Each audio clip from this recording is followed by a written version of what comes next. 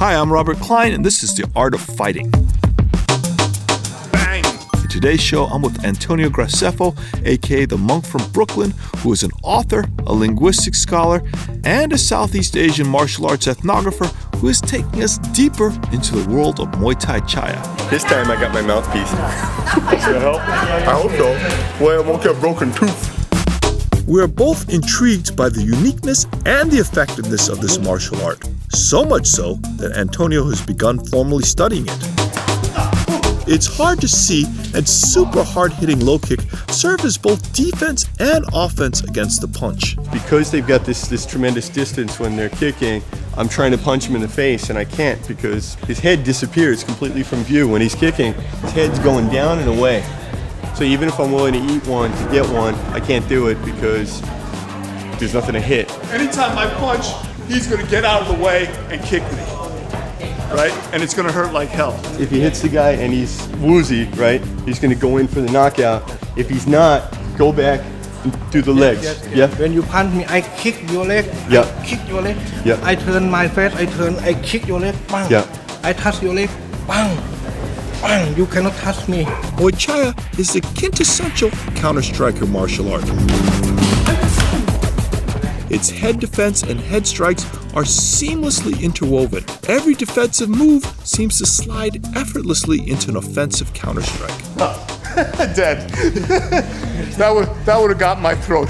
Yeah, thank you. I've been doing these exercises, they all make sense, and it looks to me like you do the exercises 85 million times, then you start fighting, because it's not Muay Thai. I haven't even started kicking the bag yet, and I see if I knew how to do the exercise better, I would have probably rotated out of the way of that kick. In Muay Thai, the front leg low kick is hardly used because it is difficult to generate enough power. To do so generally requires taking a step and then launching the kick, which makes it a bit slow. This is because in Muay Thai, kicks gain power from spinning the leg and body around the axis only. In Muay Thai Chaiya, power is generated not only by spinning, but also simultaneously seesawing along the axis as well. Seesaw. Muay Thai front kick is not very useful. Muay Chaiya front kick hurts like hell. This is where you do a lot of your damage from this front kick.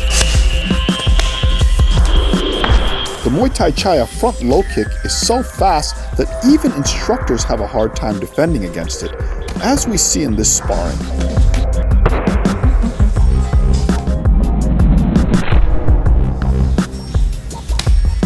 So I've been here a couple of weeks, been sparring a number of times with some of the best guys.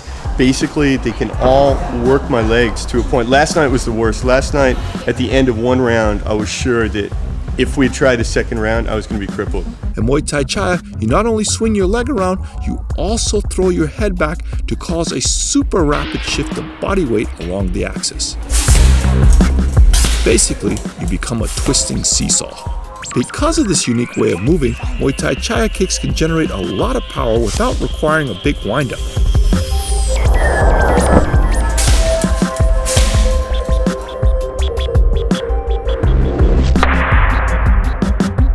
Also in Muay Thai Chaiya, you don't move your hands much while kicking, which eliminates a lot of the telegraphing.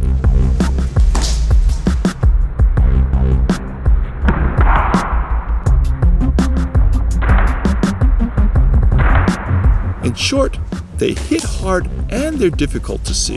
When they're kicking, their foot is hooked instead of straight, so it becomes an extra weapon.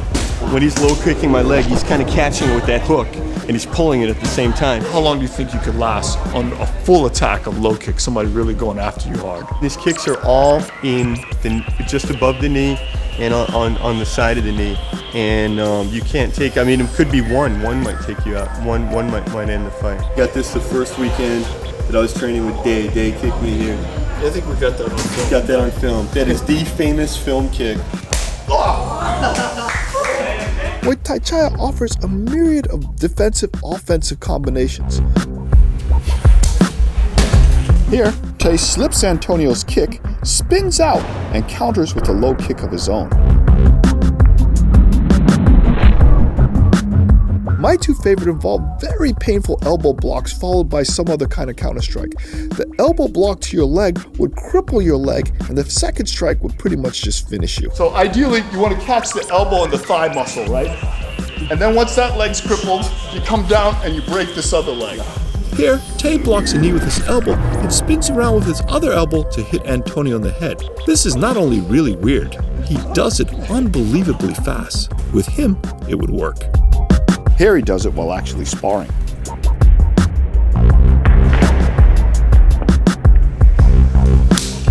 This was your ever so brief introduction to what I think is one of the world's truly interesting martial arts. I hope to look into it more, and I hope you'll come with me. We would like to give a special thanks to Kru Lek and to senior instructors Tae and Ott for the incredible amount of time and energy they devoted to making this show possible.